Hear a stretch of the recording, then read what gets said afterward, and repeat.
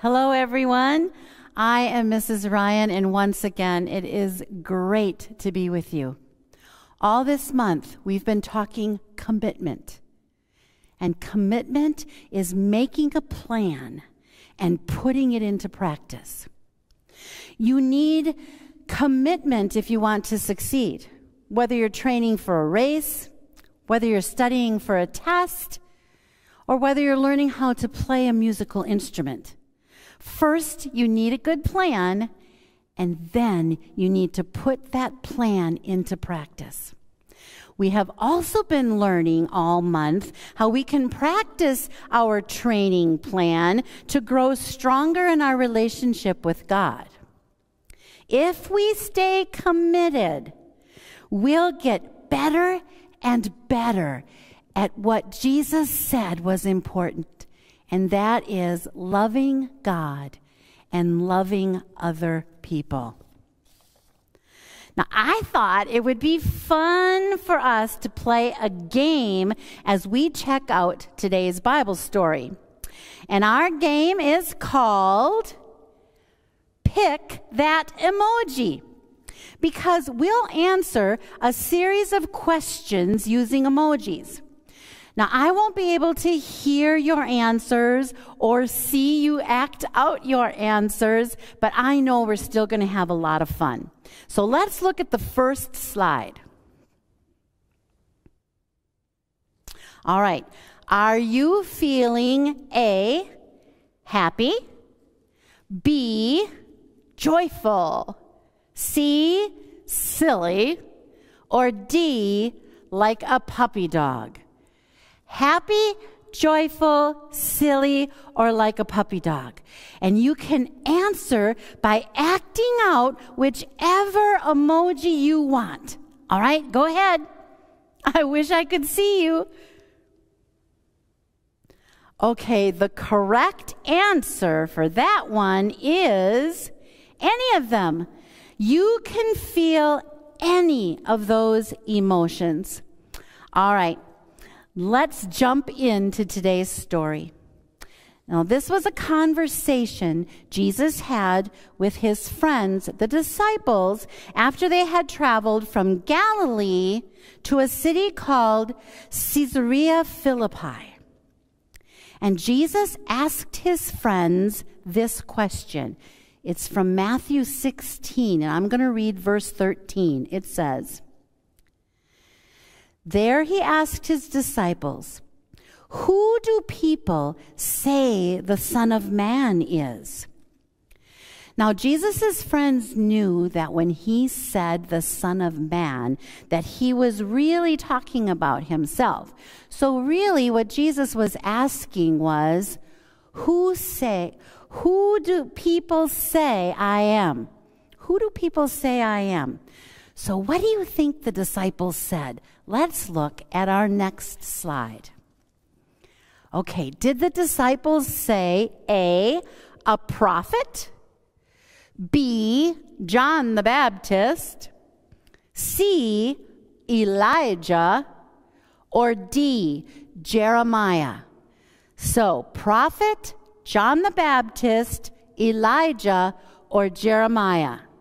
All right, so if you want to, you can just say your answer, or you can try and act out your answer. So, which emoji do you think is correct? All right, well, let's look in the Bible and see how the disciples answered Jesus. Now, remember, Jesus asked them, "Who do people say I am?"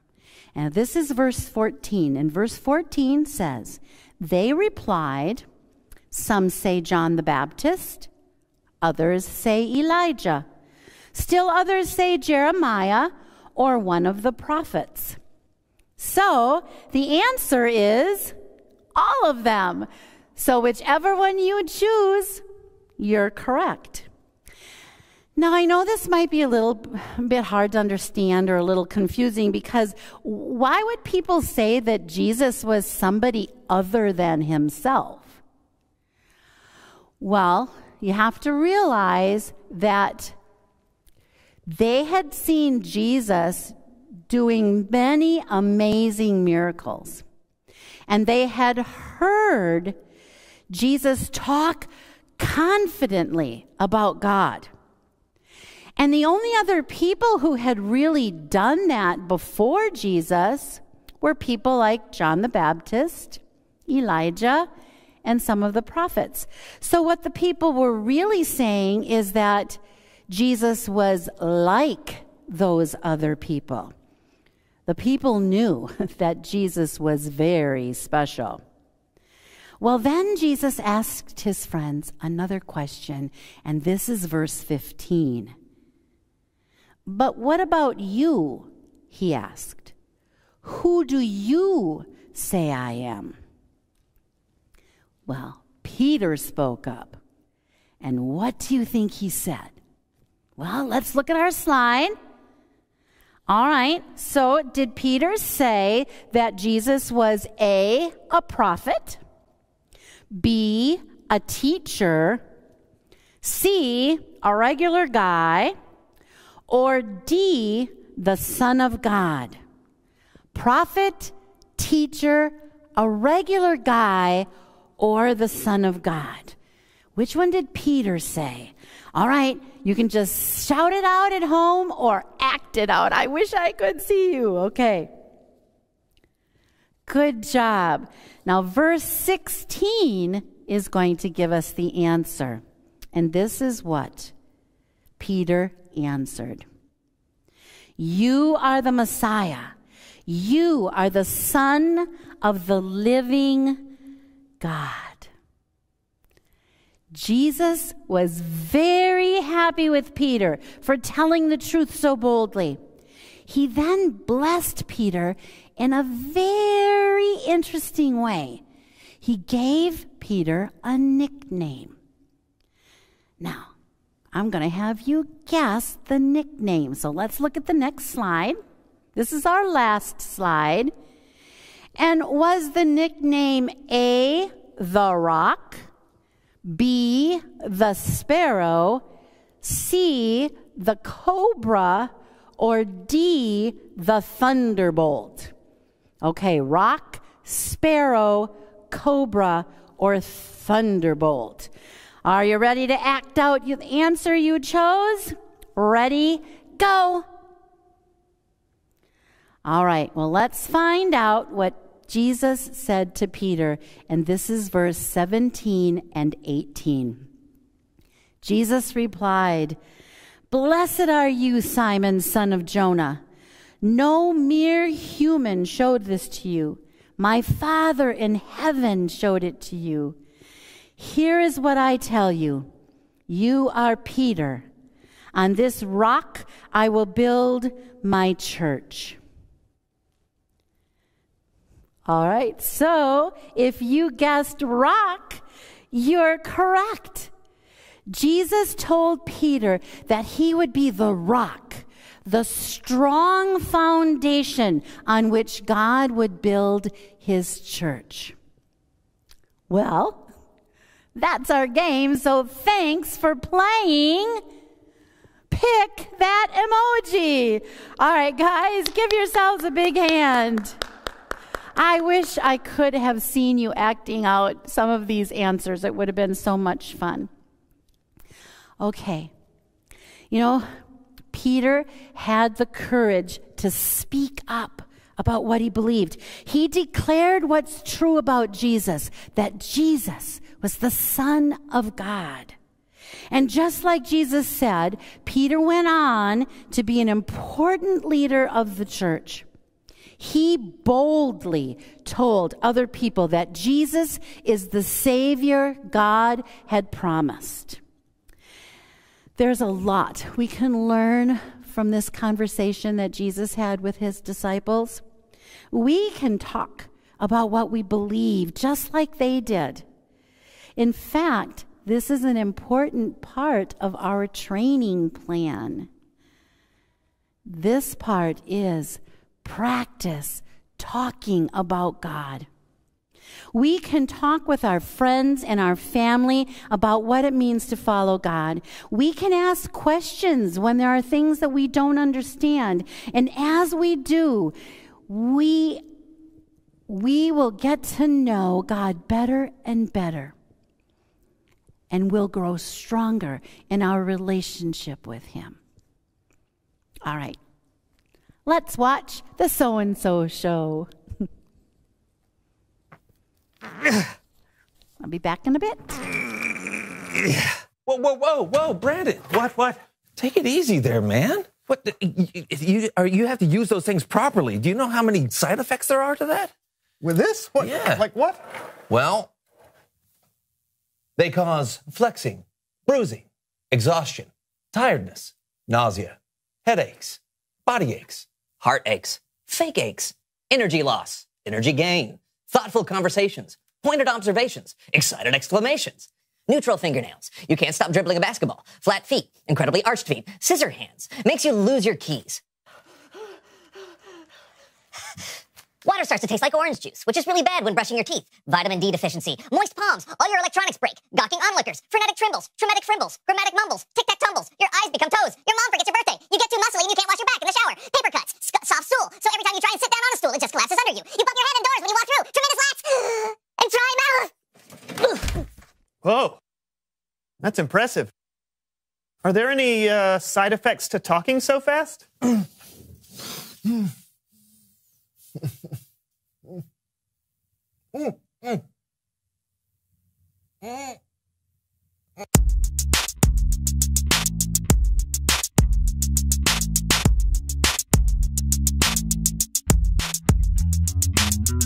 Hello, everyone. My name's John. And I'm Brandon. And this is the So-and-So Show. We've got a great show for you today.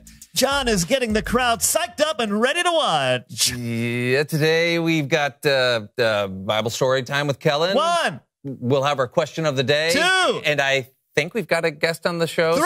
That's right, folks. John just listed 3 things that are happening on the show today. He's 3 for 3. Okay, you know what? What are you doing, John?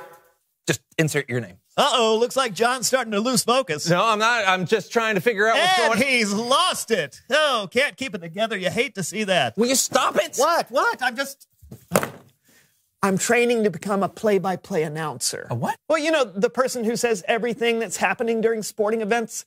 It's always been my dream to meticulously describe something that people are already seeing with their own eyes. Yeah, that does sound pretty exciting. I know.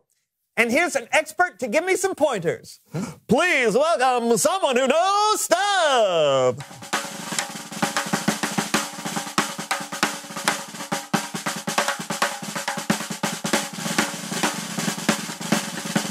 Hey, hello, come on in. Have a seat.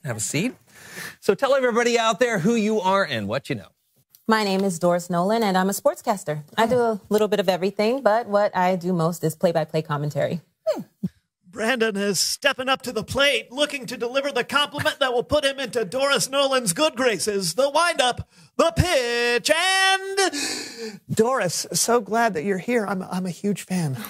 Thank you, Brandon. And it's a home run, everyone. He makes contact and sends it out of the park. Wow, it looks like you're looking to get into the world of play-by-play commentary yourself. Yeah, that's true. Do you have any advice? Like anything, you've got to make a plan and see it through. I started reporting for high school games and worked my way up. It wasn't quick, but I was passionate about it, so I just kept going. And practice, just like you're doing. Practice out loud what you want to say and how you'll say it. Is there any chance that you could give me a demonstration? Sure. John, could you do me a favor and get me a cup of coffee? Oh, yeah, of course. Now, there are a lot of different ways to call a game. The way we're talking right now is one way. It's just a normal conversation. Like, you can tell John has done this before. He knew right where the coffee station was. There was no pause, no hesitation. Look at that confidence. Isn't that right, Brandon? Yeah. Oh, no need to be nervous. We're just talking, right? Right. Sorry. Confidence is key in this business. Understood. Another key is being aware of your surroundings. Like I might call a golf tournament a little different. Watch. John has selected the 16-ounce disposable insulated cup.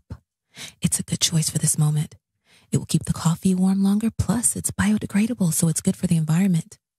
Brandon? That's right, Doris. And he's crushed the cup. Was that too much? For golf, probably. But hey, you messed up with confidence. You got to make mistakes, Brandon. That's how you learn. Let's try this time like we're calling a race. Oh. John's taking a pit stop to put a sleeve on the cup. No one wants a hot hand when you're trying to carry a cup of coffee. And the sleeve is on. It's time to pour. No time to waste. Regular or decaf? What's it going to be? Regular. That's the kind of fuel that'll push him past the competition. But will he use creamer? What do you think, Brandon? I don't know. No, don't feel bad. Look, you just said the 3 words that are the hardest for a sports commentator to say. I don't know. It's okay not to know everything. It's a lot better than pretending you know something you don't. You're on the right track. Trust me. Really? Really? Now, give it another shot. We're calling soccer now. John's got control of the coffee, but he's still got a big decision to make. Cream or sugar? Cream or sugar? Cream or sugar? And he goes for the cream. A great call. He pours the cream in, a smooth pour and an impressive showing. But he's not done there, Doris. John makes the bold choice to go for the cream and the sugar, but will it be too sweet to drink? He stirs, he sips, and it's good. It's good. Goal!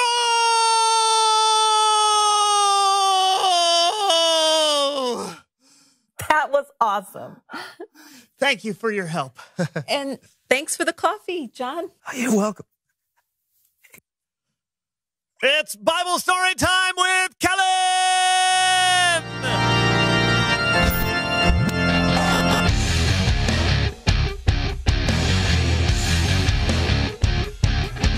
What's up, fellas? Oh, hey, Kellen.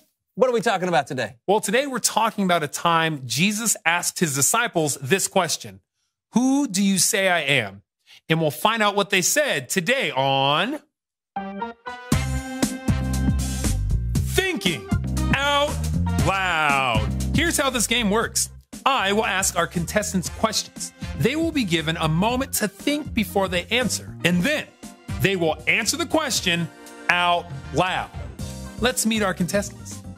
My name is Erica, and I'm a real estate agent in Omaha, Nebraska. I'm Louise, and I wanted to give a quick shout out to my friends back home in Linwood, California. Go Falcons! Woo! And I'm one of the 12 disciples of Jesus. Hi, I'm Peter.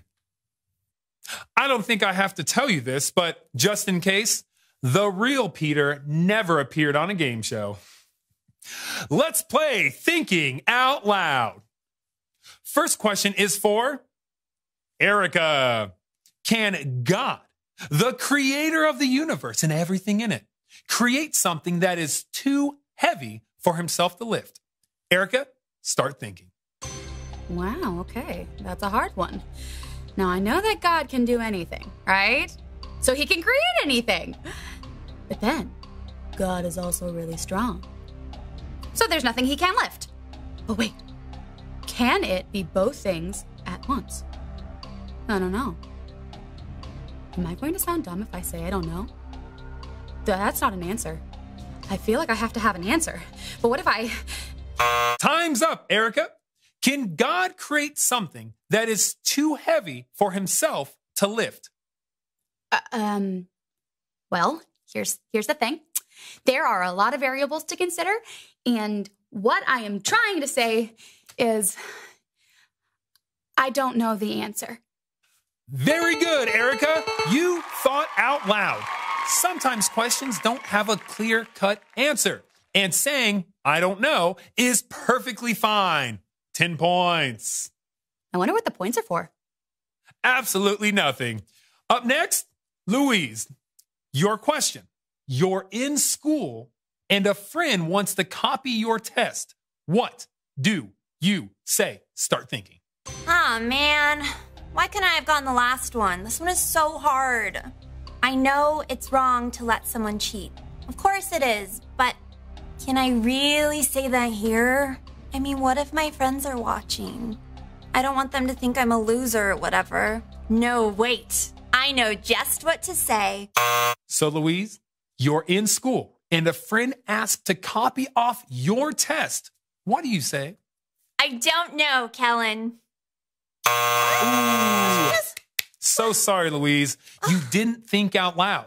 You did know the answer, but you kept it to yourself because you were afraid of what people might think. When you know what's right, you should let it out. So that brings us to our story. Jesus came up to Peter and his other disciples and asked, "Who do people say I am?" And they replied, "Some say John the Baptist, or Elijah, or Jeremiah, or one of the prophets." And then Jesus said to them, "But what about you? Who do you say I am?" Peter, when Jesus said to you, "Who do you say I am?" what was your reply? Who do I say Jesus is?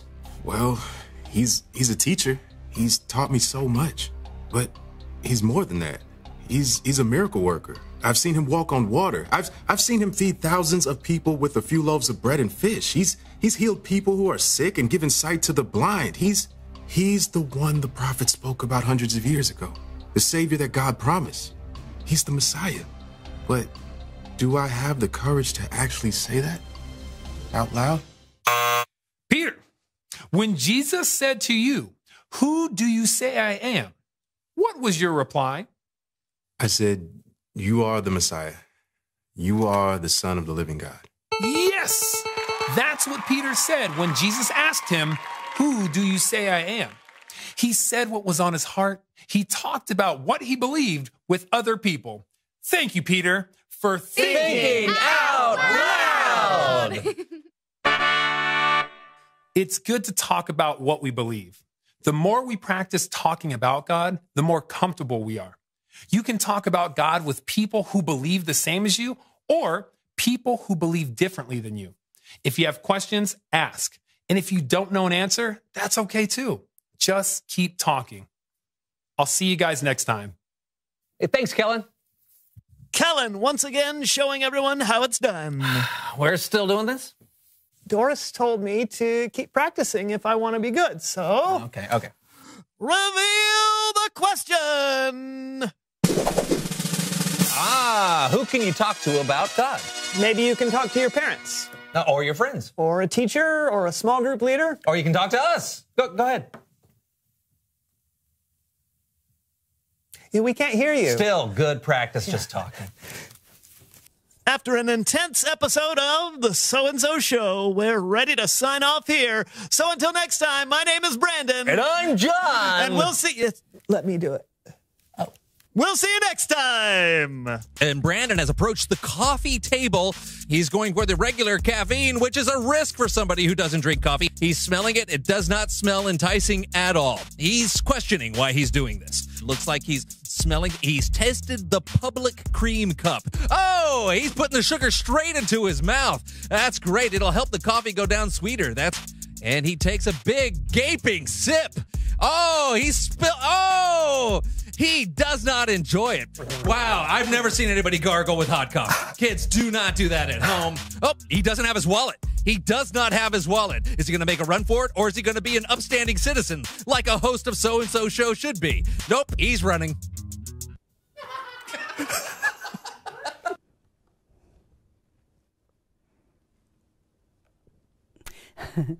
Hi. You know what I think one of the greatest gifts God has ever given us?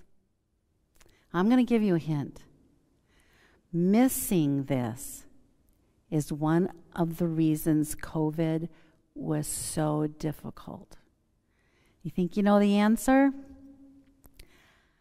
One of the greatest gifts that God has given us is the gift of other people. Other people. People who love Him and people who want to talk about Him.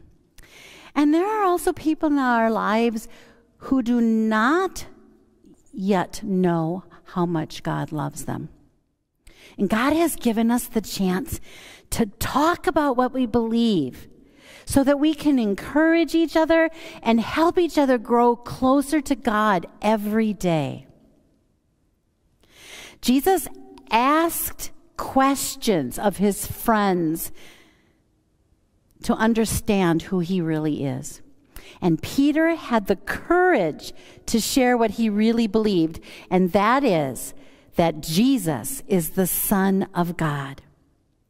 Whether we're at church or at home or with our friends, we can do this. Practice talking about God. We can talk with each other about God and about all the things that he's doing in our lives. And when we decide to talk and ask questions about God, we can learn more and more about him together. We can talk about what it means to live his way, and we can help each other make the right choices in the situations that come up in our lives. So far, for our training plan to grow stronger in our relationship with God, we've talked about 3 of the important elements. And the first one was hearing from God. Last week, we learned about praying to God. Today, talking about God. And next week, Mrs. Forkey is going to be with you to talk to us about the last element, and that is to live for God. All right, fold your hands. Let's pray.